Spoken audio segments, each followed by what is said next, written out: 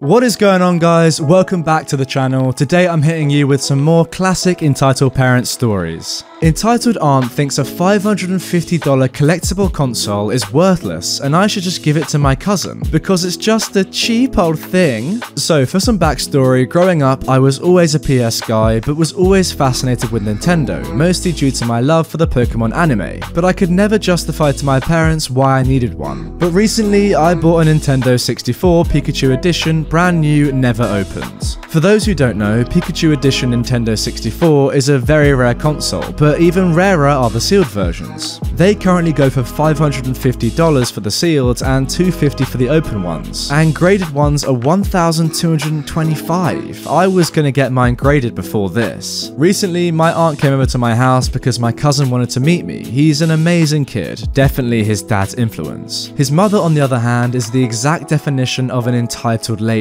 For example, one day she locked herself in a room with rat poison and threatened to drink it if my other aunt and uncle didn't leave her house, because she didn't want any guests that day. She's a very interesting creature, to say the least. So I was out and I told them to take the keys from my neighbour and enter the house, and just make themselves comfortable. After a short while, I came home, and to my shock and horror and everything in between, I found my Nintendo 64 opened with a Pokemon cartridge in, as both of them were playing. I asked in shock, what were they doing? And she said in the most monotonous tone, "What? We're just playing?" Steaming with anger, I asked her, "Do you realize what you've done?" She said, "What? It's not like he's gonna break it, and anyway, it's really old and weak anyway. You should get better things." At that point, I thought to myself, there's no point arguing with her, since people like her just never understand. So I just gave up and played with my cousin. By the way, after playing for some time, I realized why people really like these retro Pokemon games. They're fun. After it was all said and done, it was time for her to leave, and as the kid was sat in the car, she asked me if I could give my console to my cousin as he really liked it. I straight up refused. She said, "It's just a cheap old thing. You can buy like 1,000,000 of them. Just give him this." I said that she could buy a stock Nintendo 64 for quite cheap, but I was not giving them this one.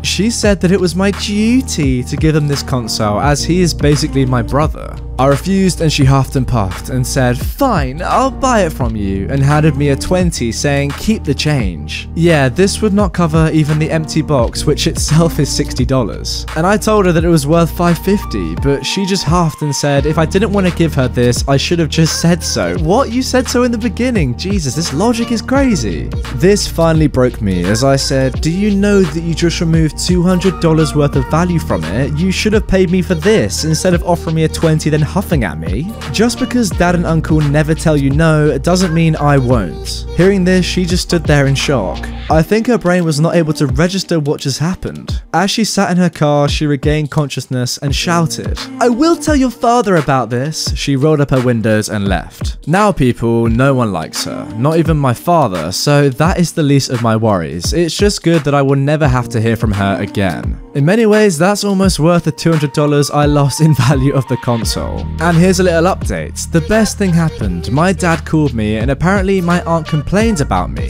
He said it's okay, he will have a talk with me, and he called me and said this: "You yelled at her for opening the game?" "Yup." "Okay, she was wrong." "Yes. So how's everything else?" And normal conversation ensued. Now, while I don't know too much about Pokemon, to be honest, I do understand that there are a lot of collector's items out there, such as this game, it seems, that are worth a heck of a lot of money. Now, fair enough, your entitled aunt definitely didn't realize its value when she opened it, but that doesn't excuse her actions. Just because your cousin might have wanted to play, it doesn't mean she can touch something that's not hers. That is entitled parent logic, and it's just wrong. Moving on to our next story, I accidentally show an entitled kid gore. Alright, so I was at my aunt's house while my mum was at a meeting. My cousin is very entitled, rarely disciplined, and very young. She's not absolutely horrible, but there is a lot of stuff she gets away with that she shouldn't. To put it simply, I finished my homework and decided to finally look at the anime series I bought with my gift card money, Danganronpa. I hope I'm pronouncing that somewhat correctly. It was the first season of the anime, which was an adaptation of the first game, Trigger Happy Havoc. If you haven't played the game, watched the anime, or paid r/Danganronpa a visit, basically it's that Makoto Naegi and 14 other students are trapped in Hope's Peak High School and can't leave. There is a way to leave, and that is if someone kills someone else and gets away with it. After a murder, there is an investigation period and then a trial. Vote for the right killer and only the actual killer gets executed. Vote for the wrong person and everyone except the murderer gets killed and the killer gets to leave.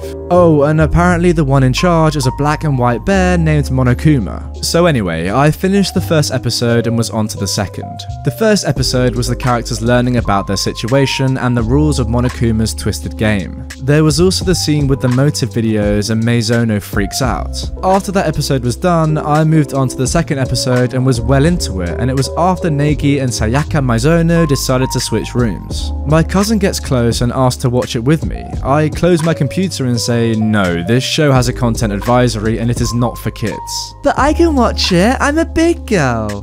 No, you're not. You don't want to get involved in this. And then my aunt comes up to us. Why aren't you letting your cousin watch? This show is not for little kids, it has content advisory. Is it animated?